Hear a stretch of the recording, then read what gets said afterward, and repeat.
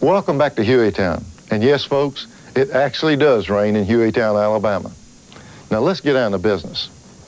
Now you talk about a racing pioneer. Hershel McGriff ran his first race out in Portland, Oregon, just a few weeks after the end of World War II. Though people call him the Richard Petty of the West, his first big break came down south, way down south. It was the 1950 Carrera Pan American Road Race. In the beginning, young Hershel was a natural behind the wheel, but he had a lot of things to learn about preparation.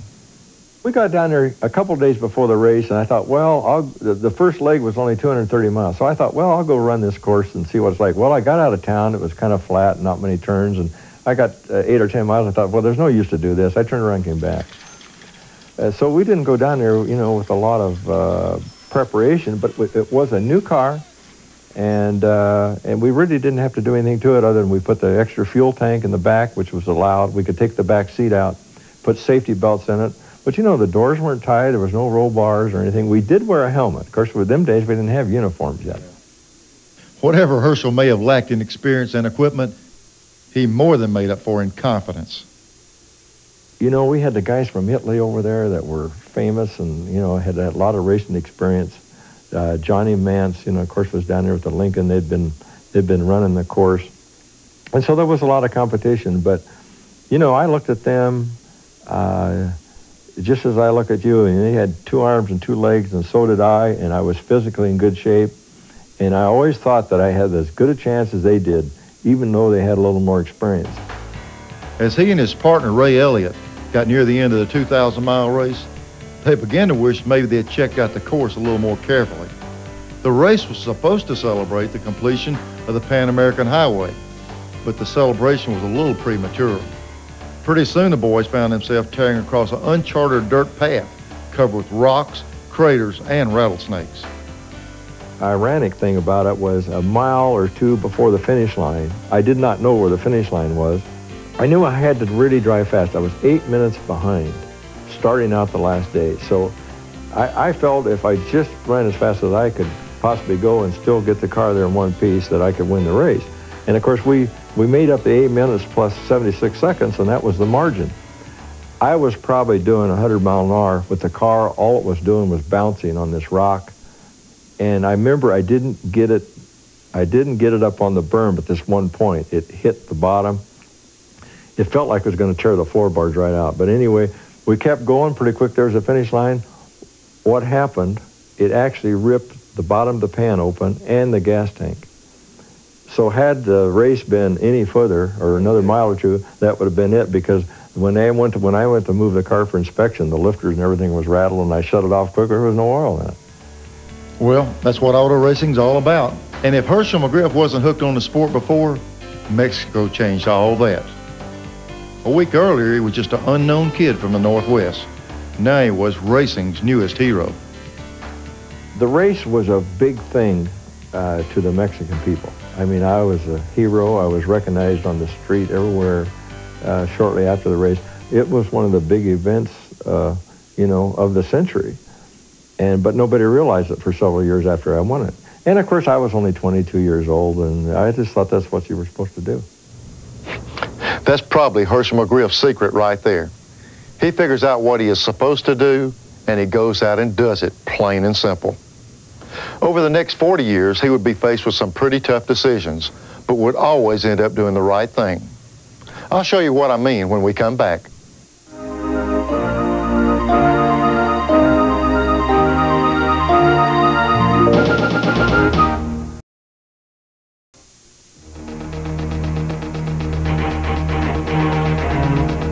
Hershel McGriff has a great perspective on the way auto racing has evolved. When he started driving, Hershel didn't start out in any go-karts or any quarter midgets. He was driving a full-sized, grown-up street car. That's just the way they did things back then.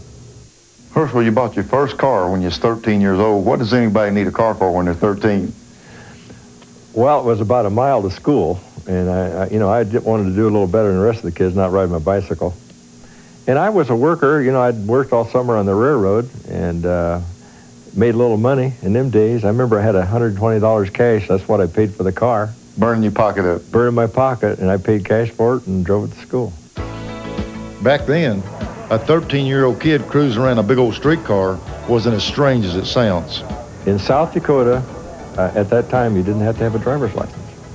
So I never had any problem with that. In fact, it was several years later, I think, before that came in. And at age 13, I had worked on the Milwaukee Railroad driving motor cars that hauled the men back and forth to work. So, of course, I loved cars and I loved driving, and that's how I kind of got my start. So at 13, I felt like I was no pro to own a car. Hershel's love of cars was what first got him into racing. When he went to the track to run his first race, he really didn't know what to expect. There was an advertisement in the Portland paper that there was going to be a stock car race. And I don't know what was into me. I just liked cars so well. My dad offered to let me use his car. Of course, he didn't really know what was going to go on either. That was a street car. It was a regular street car. It was a 1940 Hudson, probably the most ugliest car that was ever built. That car was the only thing that was ugly. The Portland Speedway left a whole lot to be desired. It was a wild race. The track got holes in it 2 or 3 feet deep, and the wheels would come out the rear fenders, and I lost 3 or 4 wheels, I remember, during the race. Of course, I'd come in and put them back on again. But I was pretty green, but I caught on pretty quick. It may sound nostalgic to say the sport was simpler then, but that's the honest truth. High-tech auto shops were unheard of. They simply hadn't been invented yet. In those days, cutting-edge technology was stuff like pavement. Most of the tracks that we ran on were dirt at that time. Although, I lived in Portland, that's where the first dirt race is. The second race there, they blacktopped it. So, I got my teeth cut a lot on blacktop right from the start, too. Despite his dedication, Hershel McGriff was not a full-time racer. He was working a full shift for a logging company. As a driver, of course, this provided him with some unconventional training that would ultimately make a big difference on the racetrack. There was no such thing as power steering, and them log trucks, when you were driving them around, backing in under the loads and so forth, they really turned hard.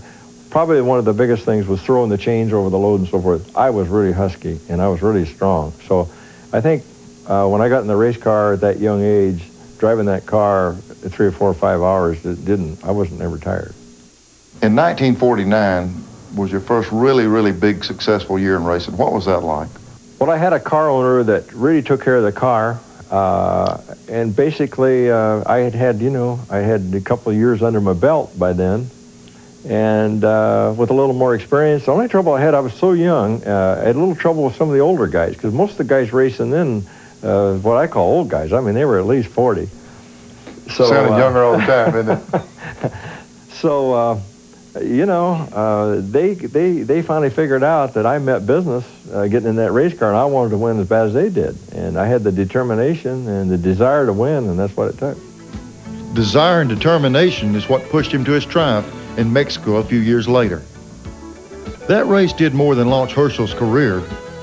It was there he met another pioneer legend of auto racing, Bill France. Their relationship was to last over 40 years. My experience with the France family goes back a long ways. I flew with Bill France Sr. in his airplane. This was in 1954. When I was back there running full-time for a short period, he would pick me up in his airplane, and the thing that was going on then, was the plans, for Daytona. So, I seen a lot of history way back before it ever happened. Hershel, he did the whole series back there for a couple of years, and he's a great driver. He was driving, winning races, running up front when Richard Petty was still in high school. He's a great competitor, and he's a class guy, and he's absolutely a gentleman and a class act. A bit of history that Hershel was a part of was the first Southern 500. I didn't know how big it was going to be, and it was the start of a real revolution as far as racing goes, being the first super speedway. Now, I had been running on half-mile tracks, mile dirt tracks on the Pacific coast, and so it was a new experience. A new experience that would last through the next 4 decades. At the 1991 Winston Cup Awards banquet in New York City, Hershel was given the NASCAR Award of Excellence, an award that finally recognized the enormous achievements of all those coast-to-coast racing trips. That sort of life can take its toll on a man, especially a family man with 5 children at home. So after 9 years on the leading edge of his profession, Hershel McGriff would have to face the hardest decision of his career. How could he continue to race all over the country and still be the kind of father he knew his family needed him to be?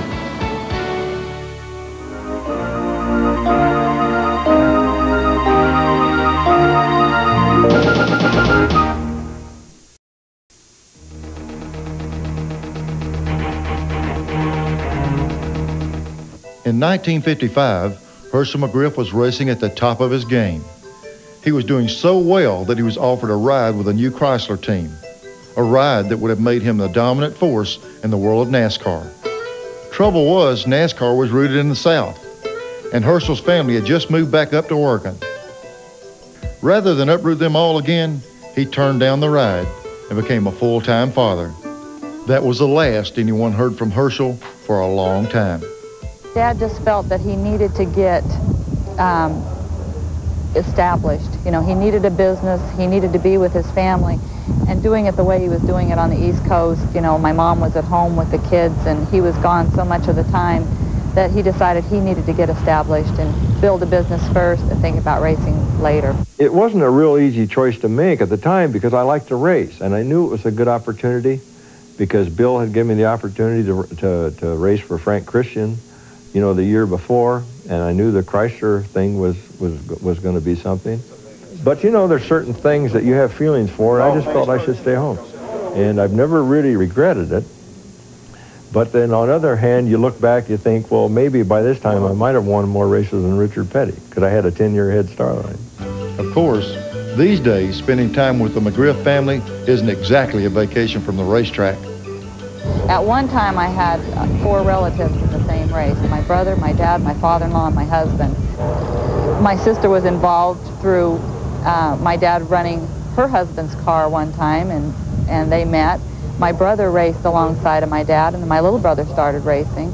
And my sister Gina, she works for one of my dad's sponsors, so we've all been involved in racing in some way and been successful at it. Can you imagine what the conversation is like with these folks getting together for the holidays? To me, Hershel McGriff is a true winner. Racing is in his blood, and he just can't walk away from it. Sure enough, in 1967, 22 years after his first race, Hershel got a call that put him back on the racing circuit. I had an invitation to drive a car in '67, '68, belonged to Pollock Motors up in Portland. And it had an experienced driver, Bill Amick, driving it, and he got another ride. And so, you know, I was single at the time and had a few dollars, and I got in there, and I really liked the feel of it. I drove it a few races up north. So I built me a sportsman car that I brought down to Riverside in 1969. And that was the days when we had the Permatex races, and I won that first race, and of course that lit me off, and been going at it steady ever since. The man who had left the sport to stay at home happily found he was still very much at home behind the wheel. Really, after being out that long, I really didn't feel that different. I felt like I just maybe got out the week before. I feel a lot more confident sometimes now than I feel and competitive as I was, you know, way back when I first started. Old Hershel has plenty to be confident about. Since his return, he has dominated the Winston West Series. In 1972, he won a record 12 races. He's taken the most popular driver award every year for a decade. Hershel McGriff is more than the proud sentimental favorite. He's finished in the top 5 every year since 1984. And in '86, he won the whole series, becoming NASCAR's oldest Winston champion. I'm very serious about my racing, and it's just that you got to keep your act together, have good equipment, good teamwork. There's so much more to it these days than there used to be in the olden days when you just got in your street car and, you know, went to the race and then drove it back. You just mentioned if you have good equipment. How do you see these cars? How have they changed through the years of race cars? Now, we got ultimate race cars now. What do you see the difference now?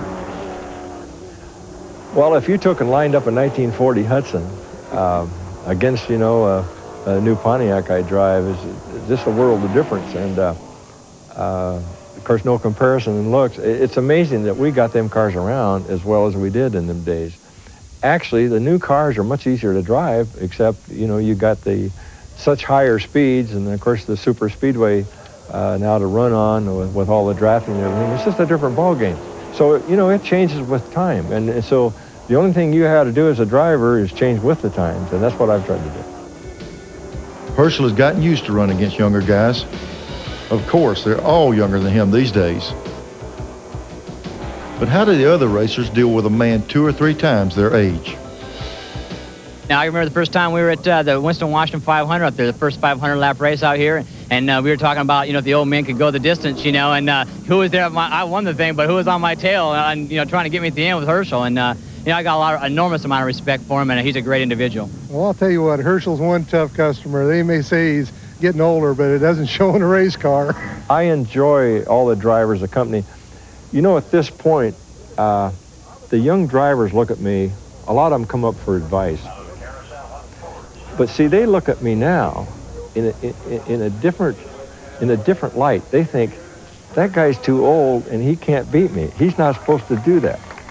Not that they show me any respect, particularly on the racetrack, but they show me a lot of respect off the track. Well, any driver that doesn't start off respecting Hershel McGriff when they're taking the green flag has changed his mind by the time the checkered flag comes down. Folks, Hershel McGriff is amazing. He's had a great racing career. And you think he'd be slowing down a little bit, but he's not. This is a Southwest Tour car, and there's something else down there I want to show you. Come on. And here he is with his Winston Cup car. You know, I like doing what I'm doing, and so, and I still feel competitive. You know, when the time comes that I can't keep up with the boys, and there's a lot of young fast ones coming up, as you know, I guess maybe I'd move over. Is that incentive to win still there, just as strong as ever? It really is, and I guess if I lost that incentive, well, then I'd want to do something else. And you know, I figure I have to keep racing, otherwise Gant might quit. and I think it's great that he's doing what he's doing at his age, and it goes to show you that if you got the will to get in there and you got the equipment, you can still win. I like racing, and I like my work, and I'm enjoying my family, and so what else is there? Now, that's my idea of a real winner. It may have taken 50 years, but he seems to have found the perfect balance between racing and family. It's hard to imagine what this sport would be like with no Hershel McGriff. And for darn sure, there aren't too many of us who can remember it without Hershel. A lot of drivers out there grew up with auto racing, but auto racing grew up with Hershel McGriff. And I hope they both keep on growing. See you next time on Winners from Hueytown, Alabama, home of the Gopher Dome and other scenic spots. Winners has been brought to you by Autolite Spark Plugs and Wire and Cable Products. Autolite Spark Plugs, guaranteed for 2 years no matter how far you go. And Fram Filter Products. Fram, you can pay a little now or a lot later. Next week on Winners, Kyle Petty tells us about the impact his father had on his racing career and the dedication it takes to be a winner.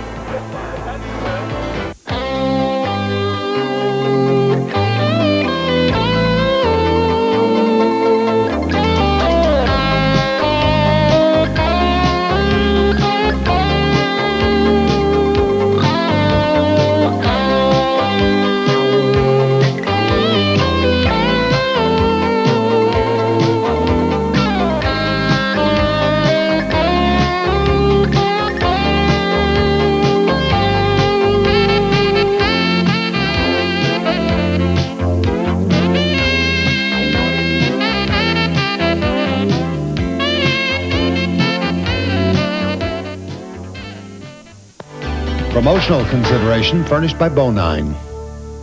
Get details and your reservation form for the exciting new Winners Collectible Truck Series.